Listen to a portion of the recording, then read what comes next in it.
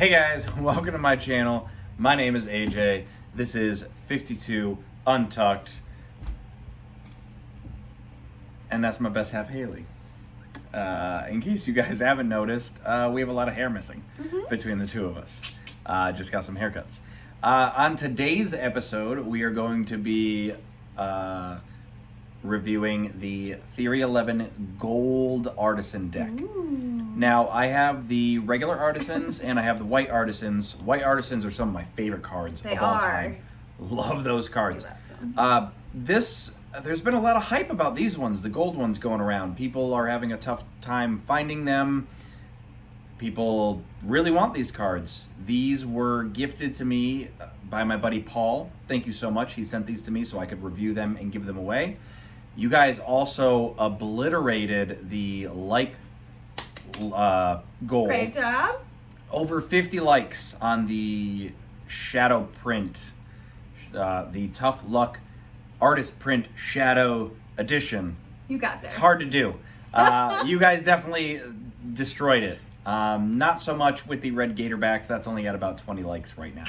So again, okay. 35 likes for that. Yeah, away. 35 likes for that video and you'll get it. So we're going to keep going with that trend. Super special decks are going to have a higher goal. These normal decks for giving away are going to be just the 35 like goal. So 35 likes on this video and you can receive these gold Artisans by Theory 11 absolutely free. So we'll keep it low for those. And then I sound so dumb. I'm very Vanna White right now. For very special decks, we'll do higher like counts for those. But yeah, 35 likes and you guys can win this deck.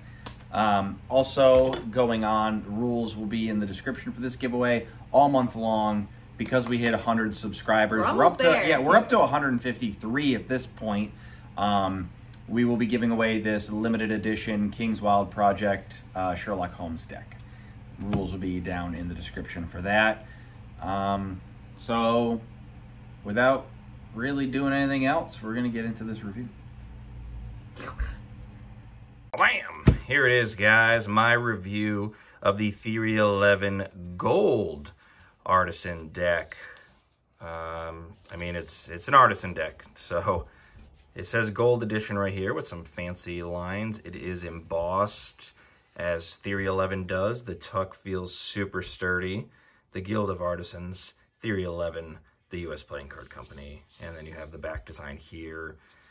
I love this deck. One of my favorite decks is the Golden Ivory, the White Artisans. So, I mean, this tuck is definitely, for me, a 5 out of 5. It is elegant. It is beautiful.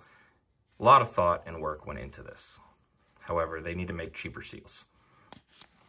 But we're going to break right into this bad boy. So 5 out of 5 inside. Look at this. Gold little flakes. Spared no expense. All right, we'll get these over here for you. Let's take out these extra cards. You have the Jokers.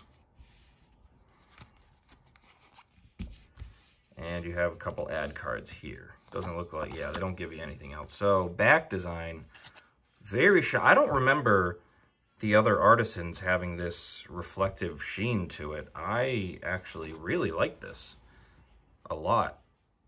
Now again, it's the same back design as the other Artisans, which I am a fan of. You have the Theory 11 here, you have the Guild of Artisans here, the G of A, and all this, and just this fancy artwork here.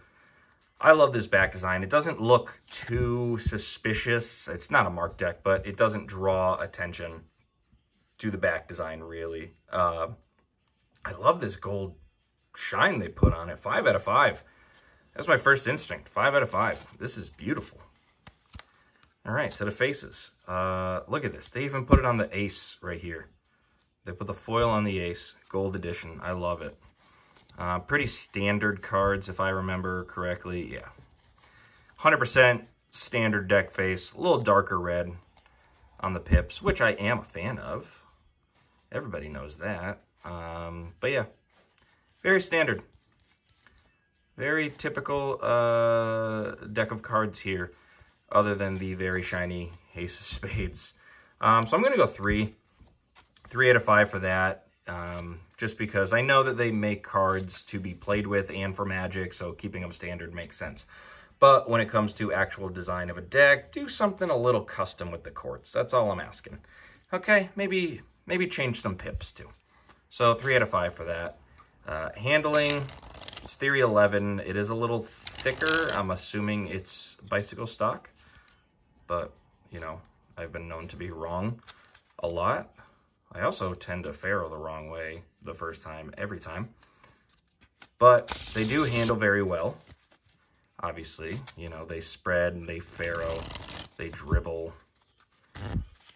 Little stiff. I'm sure once they get broken in, they feel amazing. But I'm going to go 4 out of 5 just because they're a little on the stiff side for me.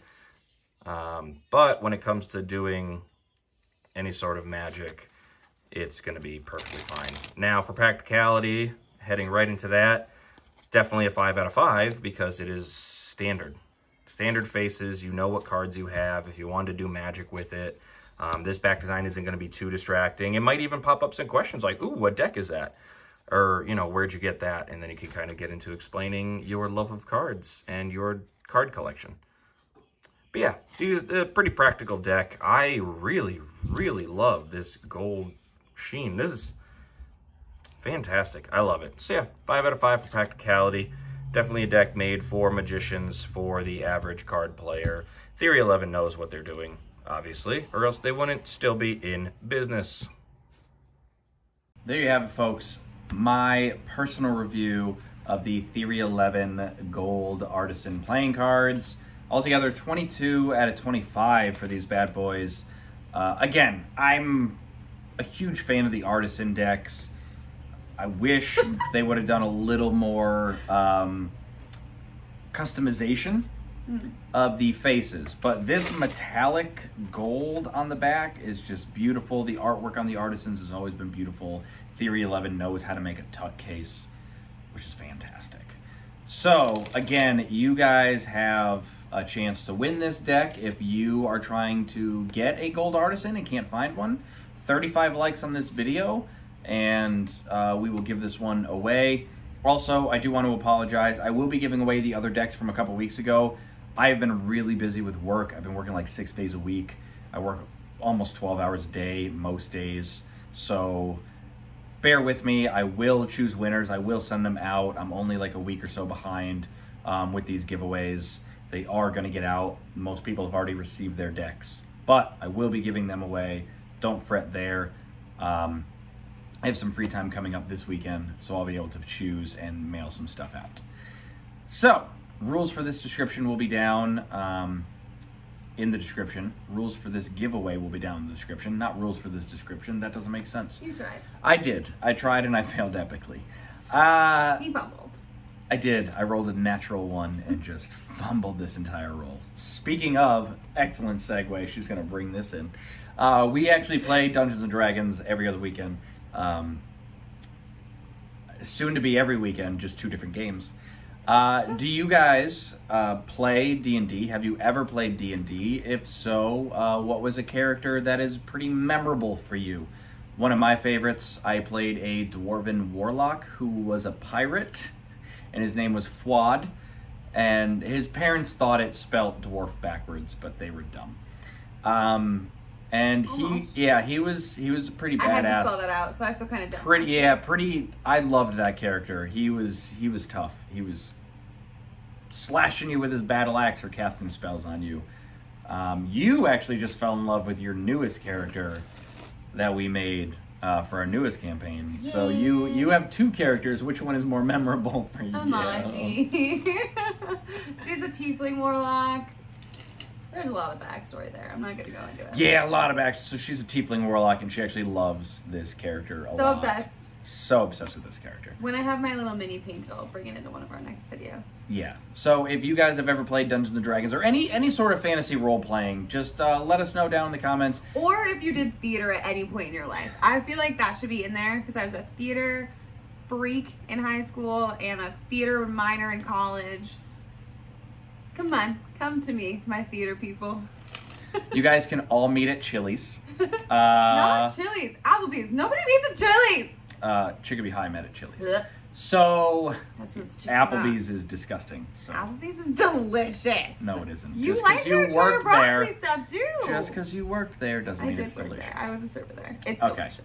So, Triple chocolate meltdowns all the day. let us know if you have had a D&D experience or any sort of fantasy role-playing experience. Apparently, if you've been in theater and Come to me, my whether ketchup you nuts. like Chili's or Applebee's, I guess. No! Nobody likes Chili's.